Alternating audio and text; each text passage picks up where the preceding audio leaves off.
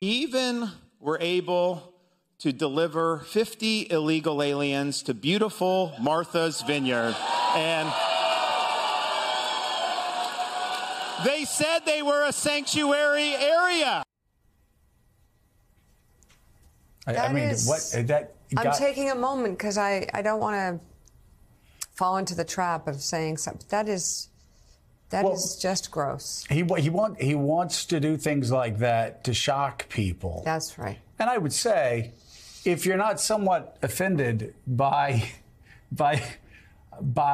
having refugees coming into a state, having migrants coming into a state, poor, hungry, tired migrants coming into a state, and then lying to them, and then putting them onto a plane and flying them out of the state, and then bragging about it months later. This is like how grotesque it was that you had a governor actually send migrants up to Washington, D.C. and just dump them out on the street outside the Naval Observatory on Christmas Eve, on a cold Christmas Eve.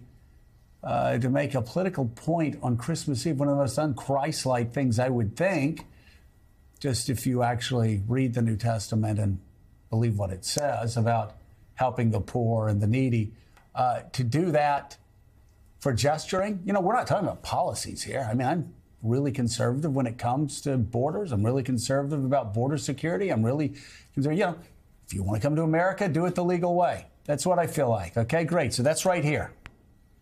Over here is basic humanity and the realities that we face as a country where, because we're such an incredible country, because we're such a great country, our problem is not Russia's problem. Our problem is not China's problem. Our problem is everybody wants to come to America. Everyone wants to live the American dream. Everyone wants to be here.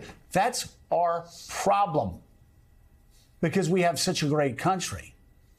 So we've got to figure out how to sort through this. But again, guy running for president who is bragging about being cruel to 50 migrants because, you know, he thinks that he owned the libs in Martha's Vineyard when all he really did... Standing ovation. Right, I know. All he really did was make those libs on Martha's Vineyard feel a little better about themselves, be able to help people in need.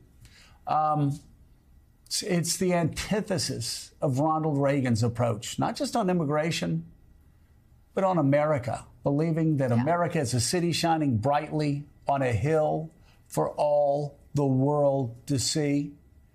And a Ronald Reagan, Eddie Glaude, who at the end of his administration, in his farewell address to Americans, said, when we stop letting immigrants into this country, that's the time we become an old, withered nation and we become weaker as a nation. Now, I know you have so many disagreements with Ronald Reagan's policy, which is exactly why I bring it up, because for you, even Ronald Reagan understands the importance of immigrants to this nation's story. And here you have a guy who I'm sure, you know, he talks at the Reagan Library, and he's actually bragging about being cruel to migrants. It's like, I'm going to be cruel to migrants because it may own some libs up in Martha's Vineyard. And who knows, if I'm lucky, maybe some people in the press will condemn me for doing this.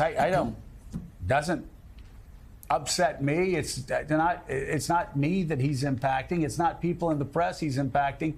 It's poor migrants and their children. And the fact that he's bragging all these months later about being cruel to the poorest and the weakest among us says a lot as you try to look into the soul of Ron DeSantis.